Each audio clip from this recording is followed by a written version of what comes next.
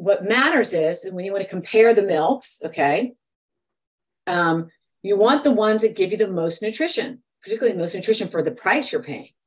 And the problem with these newer alternative milks, there's nothing wrong with them. I mean, my husband puts oat milk in his, coffee.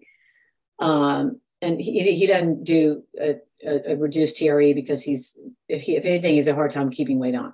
He just does a 12-hour anyway, and he has oat milk.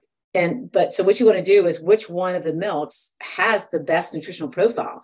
So it's not even a contest. Overall, vitamins, minerals, protein level, it's going to be plain organic soy milk and then cow's milk.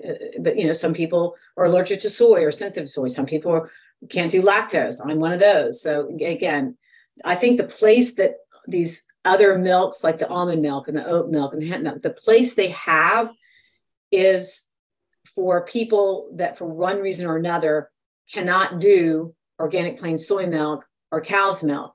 And again, if it's just a little bit in coffee, I could care less what you use, because at the end of the day, even a little, it's just splitting hairs. But if you're saying, oh no, I use a lot of milk and I'm drinking a fair amount, and then I'm like, well, I think it's better to shift to one of the cow's milk or the organic plain soy milk. And I always did organic plain soy milk, and that's what I put.